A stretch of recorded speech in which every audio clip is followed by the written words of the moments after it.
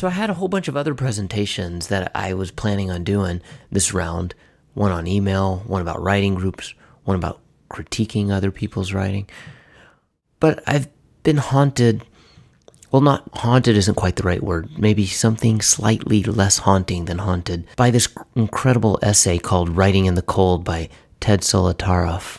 A mentor I had during my MFA program, Leonard Chang, at the end of a workshop pointed us to this essay, maybe to prepare us for what would be necessary when writing out in the cold. And I've been reading it over and over and over again in the 2 years that I've possessed it. It's this fabulous essay that seems as relevant now as it was when he wrote it in 1985. And I thought maybe I'd share some of the lines that hit me pretty hard from it. I really find this essay so chilling. Well, not chilling in a bad way. I mean, it's just inspiring and even comforting about the life of the writer. He starts off pondering what happened to all the bright young writers that he saw in his role as editor of the New American Review. He saw so many writers with so much promise that seemed to have disappeared.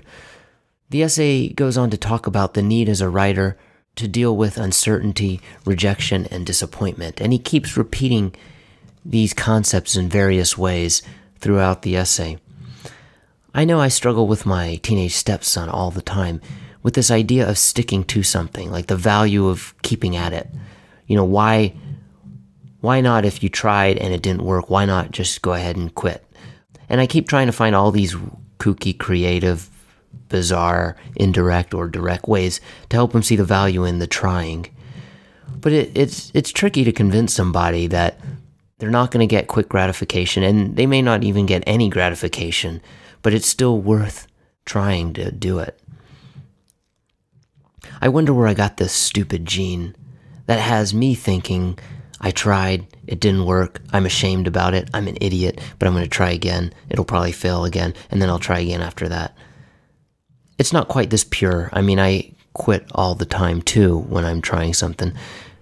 But hopefully you get what I'm saying, just this ability some of the time to just stupidly keep at it like you're banging your head against the wall over and over again, and you don't stop. Probably if you're watching this, then you have some of this stupidity in you too. It's a pretty ridiculous quality in a lot of ways, and it definitely can be a problem in many parts of life, but it also seems essential as a writer. I also try to remind myself that rejection and uncertainty is not just something to be expected, but also a valuable part of the process. How much you learn from stumbling around in the dark. Maybe for this reason, it's also important to remember this when you encounter some sort of success, to remind yourself that it's not all clear skies from here. My guess is that if I ever feel like I've got it all figured out, I'll be totally screwed.